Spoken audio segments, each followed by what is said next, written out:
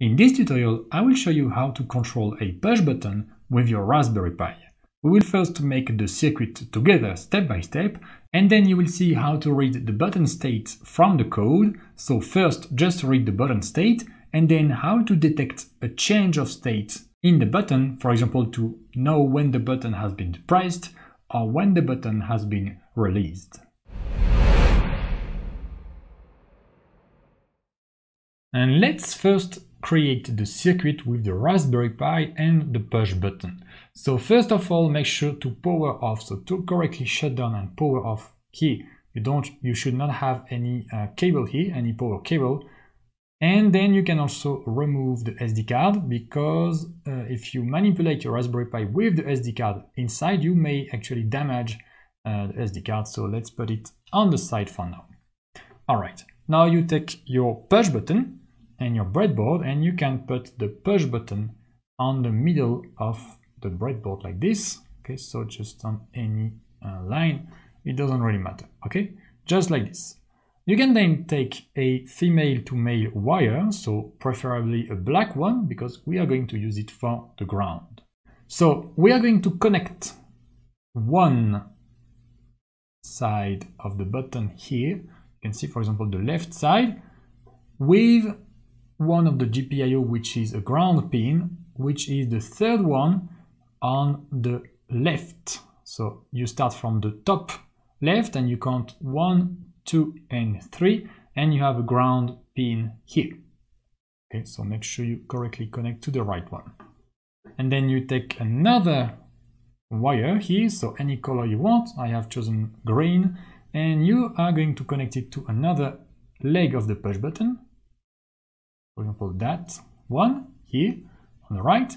And then we are going to use GPIO number 16, and GPIO number 16 is actually the third one when you start from the right top GPIO here. So 1, 2, 3, that one. All right. And we are not going to use any external resistor here, because we are going to use the internal pull-up or pull-down resistor of the Raspberry Pi. So now the circuit is complete. You can put back the SD card on the slot like this, and then you can power on your Raspberry Pi. Okay, and once you have correctly powered on your Raspberry Pi, you can go to your Raspberry Pi operating system desktop or any other operating system you are using, and we are going to write the code to read the button state. So you can use any text editor or IDE you want. Here I am going to use Funny Python IDE. Okay, so you can do file new. Okay, I'm going to create a new file from scratch. And we are going to use, so in order to read the button state, we are going to use the rpi.gpio library with Python. So import rpi, so rp uppercase and I lowercase dot gpio as GPIO. You can use this so it's easier to use the library in the code, okay? You don't need to write all of that, you just need to write this. And then what I'm going to do, I'm going to create a global variable here, all uppercase, which is kind of a constant. So button pin is equal to 16. So that's the GPIO number we have for the button. Okay, so I can use button pin instead of 16 in the code, which will make it more readable and more scalable. After that, I am going to do gpio.setMode with gpio.bcm. This line is important because if you don't put that, the actual number that's going to be used is the Raspberry Pi pin number. But you want to use the GPIO number, which is more practical. So by using this, we can actually make sense of the GPIO number 16 here. Okay, this is the setup. Now what we need to do in order to read from the pin or the GPIO, we need to set this pin as input. Okay, so we can do gpio.setup with button pin. So this is the first argument. The second argument is so gpio.in for input. And then we can add an optional third argument, which we are going to do here. And this is to choose if you want to use the internal resistor as a pull-up or pull-down resistor. Okay, we haven't added any external resistor in the circuit.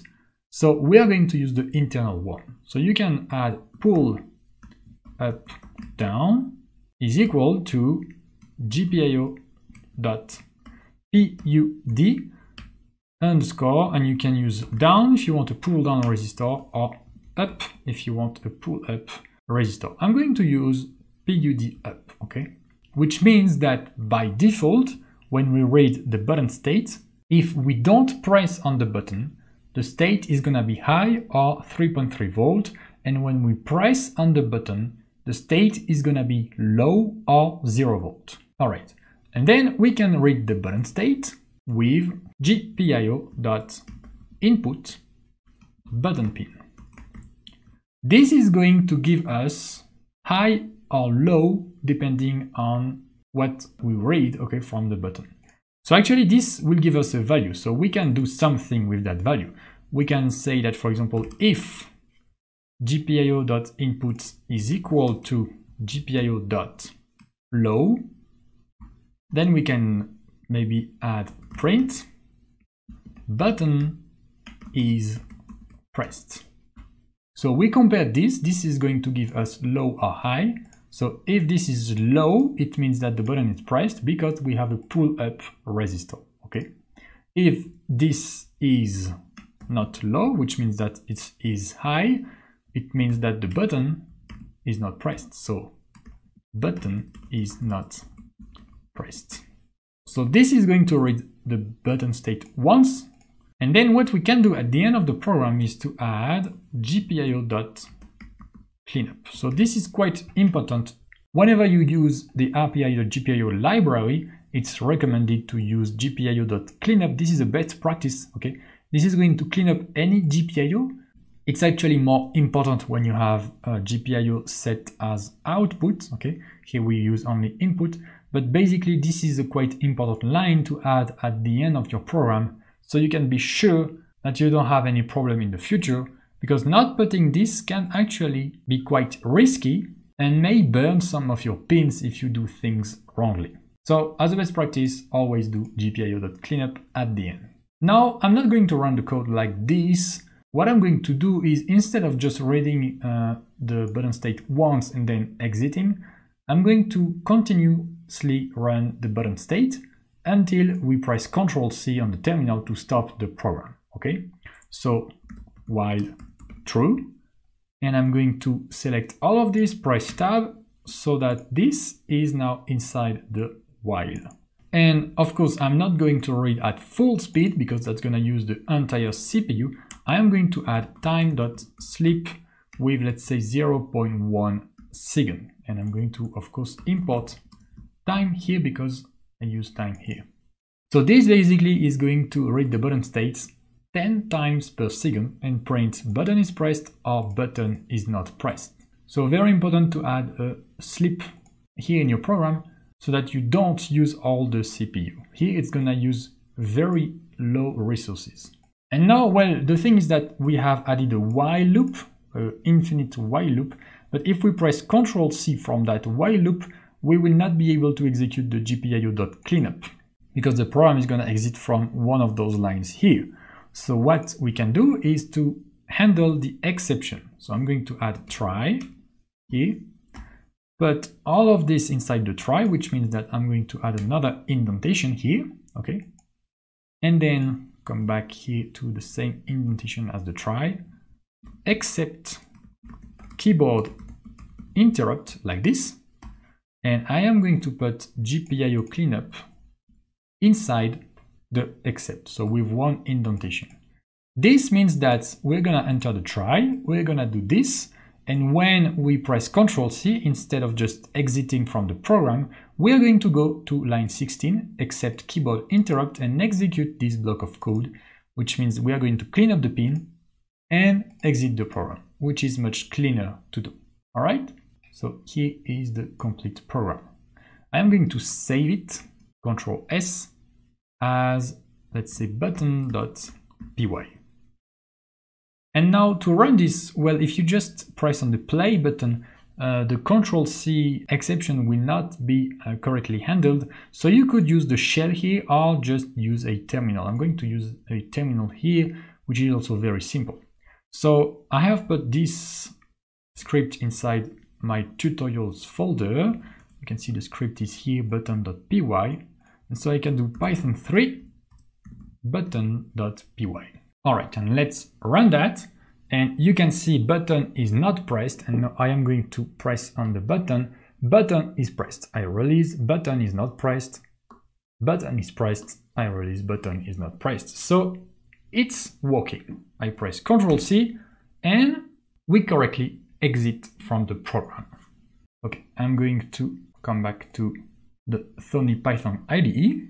So this is a code that allows you to simply read from the push button and know when it is pressed or when it is not pressed.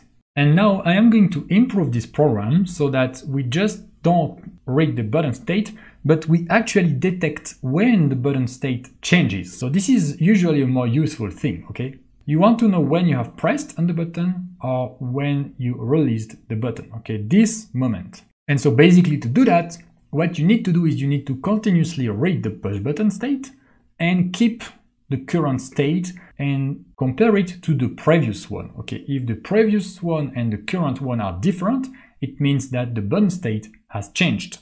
As simple as that. So for the code, we have this, which is the same. Okay, the setup phase is exactly the same. And then, so for the while loop, we're going to change the code in the while loop. But then the try except block is the same because we're going to do stuff with the button here inside an infinite while loop. And we also want to keep the feature to catch the keyboard interrupt, so catch the Ctrl-C and clean up the pin. So now what I'm gonna do, I'm gonna remove this code here and write the new code for the new application. So first of all, I'm still going to add a time.sleep. This time maybe not 0.1, but 0.01 seconds. So we are going to read the button state at 100 Hertz, so 100 times per second. I am going to do button state is equal to gpio.input button pin. So now I save basically the state of the button inside this new variable. What I'm gonna do also is I'm going to create a new variable here. Let's do that here. Previous button state. Well, actually, let's not put that here, but after we have set up the pin is equal to gpio.input button pin. So we are going to, just after we set up the button as input, we are going to read the button state, so the first one, and put it inside the previous button state variable. Then we enter the while loop and we get the new button state. So what we can do now is we can do if button state is different from the previous button state, it means that we have a change of state, all right? In that case, we do previous button state is equal to button state, so the current one, and we then do our action, so the stuff we want to do. And this action is actually, for example, let's say that we want to print something when the button has been released, we can do if button state, so the current one, is equal to gpio.high, okay. Low corresponds to pressed and high corresponds to release. And let's say print button has just been released. Okay, so basically this, every time you read the button state, you compare to the previous one. If the previous one and the current one are different, then you do an action and you of course save the current state as the previous one. So then the next time you enter the while loop, you're gonna compare with the latest value. And then now when we are in this if, we know that the state has changed. So with this additional if inside that one, we just check if the state is high, which means that we have two information here. We have the first information that the state has changed and the state is high, which means that we have just released the button, okay? And if you put low, it means that you have just pressed on the button. So now I'm going to save this file, go back to the terminal and run that code again. Okay, I press enter, you can see we have nothing, and I'm going to press on the button and release the button. You can see button has just been released. Okay, we just have this event. I press, I release. I press, I release. And now I press Ctrl C on the keyboard and the program stops. Alright, so now you know how to control a push button with your Raspberry Pi to read the state and also to detect a change of state. If you liked this video, subscribe to get more tutorials like this in the future. Also, check out my online courses so you can learn Raspberry Pi step by step in an efficient way by practicing and directly going to the point. Links in the description. Alright, thank you for watching. See you in the next tutorial or in one of my courses.